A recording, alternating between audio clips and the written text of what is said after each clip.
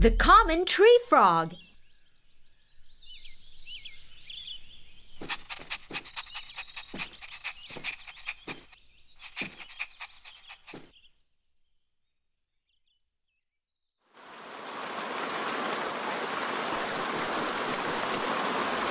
Hi everybody, my name is Leo.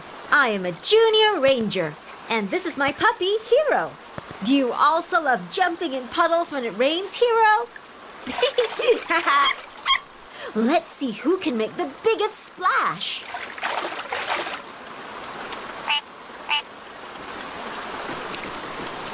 It's a frog. This frog sounds like a duck, and it has lines on its back. You know what we should do? Let's take a photo and send it to my sister Katie. She is also a junior ranger. Smile, Mr. Frog. Hi, Katie. Are you there? We found a strange frog in the garden. It has lines on its back. Hi, Leo. What an interesting-looking frog. Can you find more information about it? Leave it to me. Great. I'm coming up. Hero, you stay here with our new friend. I'll be right back. Come on, everybody. Let's go into the treehouse.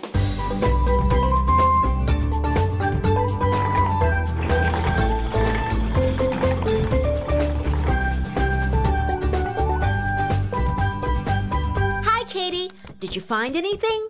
Hi, Leo. The frog you found is a common tree frog, but it's also known as a four-lined tree frog because some of these frogs have four long lines running down their backs, just like this one. The common tree frog lives in trees and spends most of its life hopping from branch to branch high in the treetops. I see. But how is the frog able to stay up in trees? The common tree frog has special sticky toes that help it hang onto branches and tree trunks. Like all frogs, common tree frogs are amphibians. Amphibians are animals that can live in water and on land. Common tree frogs spend the beginning of their lives in the water as tadpoles. Tadpoles are newborn baby frogs that hatch from eggs. When tadpoles grow into adults, they leave the water and live in trees. I see. So, what kind of food do common tree frogs eat? They eat insects and worms. They can be found in all kinds of places with water and trees in different countries in Southeast Asia. I think we should return the tree frog to its natural home, where it can find a lot more trees and food.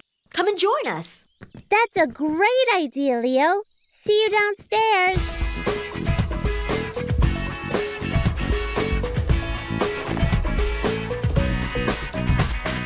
Come on, everybody. Join me in this party. 1, 2, here we go. For lots of fun and lots to learn. Come on, everybody. Join me in this party. 1, 2, it's your turn. For lots of fun and lots to learn.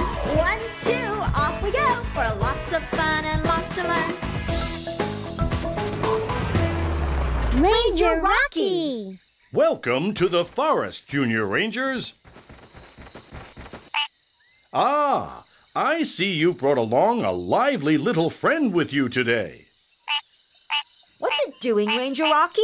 It's so noisy. Now that it's rainy season, the frog must be looking for a mate. Common tree frogs usually breed during the rainy season. The one you found must be a male frog. Male frogs gather around still water and wait on the leaves of plants. As they do this, they call out to the females to attract them.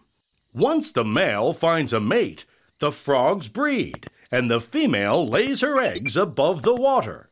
The eggs are laid in special foam nests, hung on leaves or twigs. During heavy rain, the tadpoles that hatch from the eggs are washed down into the water. That puddle looks too small for the frog to find a mate. If you want to find a better breeding ground for this tree frog, keep a lookout for a grassy place near still water. Good luck, Junior Rangers. Thank you, Ranger Rocky. Let's see what we can find. Here is a river surrounded by a lot of rocks. And on this side is a still stream with a lot of grass. Do you know where we should go? Over there is a river surrounded by a lot of rocks. And over there is a still stream with a lot of grass. So where should we go? There? That's right. We need to go to the still stream with a lot of grass because it's a safe place for the tree frogs to lay their eggs. Let's go. Yuck! There's rubbish everywhere. Look, Katie, are those tadpoles in the mud? Those aren't tadpoles, Leo. They are mud skippers. Mud skippers are, well, a type of fish. Fish? Then why are they not in the water? That's because mud skippers can live on water and on land. While underwater, they breathe through gills like other fish. When the mud skippers are on land, they can breathe through their skin as long as they stay wet. Wow, that's pretty amazing. Wait, is the frog still on my hat, Katie? Oh no! He's missing again! He must be somewhere around here. We can't find the frog with so much litter around. We should clean up the place first. Good idea, Katie. I bet the mud skippers will be happy too if the litter is gone. Let's clean up the place and look for the tree frog together.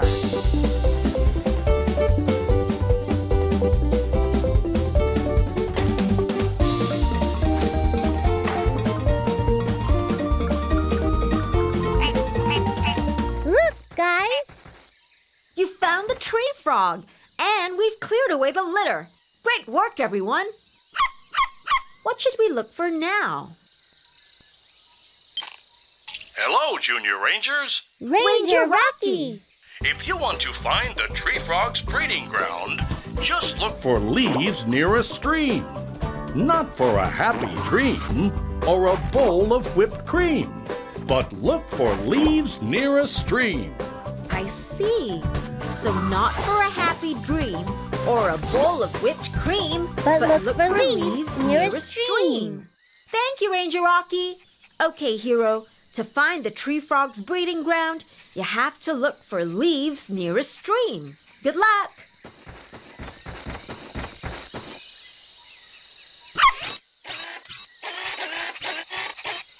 Hero, there are a few dots on your radar. One of them might be the tree frog's breeding ground. Could this be the tree frog's breeding ground? It's a snake! I don't think this is a safe place for the frog. Let's continue. What about this place? This is a toad's home. Let's look somewhere else. Is that the tree frog's breeding ground? The leaves are near the stream. This seems like a good place. Great work, Hero. We're coming over.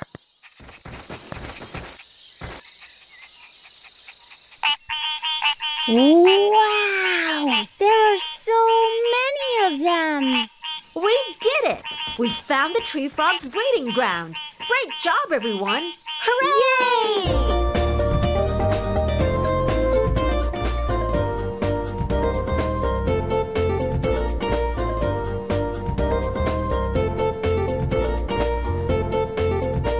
We found a common tree frog in our garden. We learned that common tree frogs live in trees, and that male common tree frogs gather around still water, where they use their loud calls to attract females. So we went to the forest and found it a nice spot near a stream.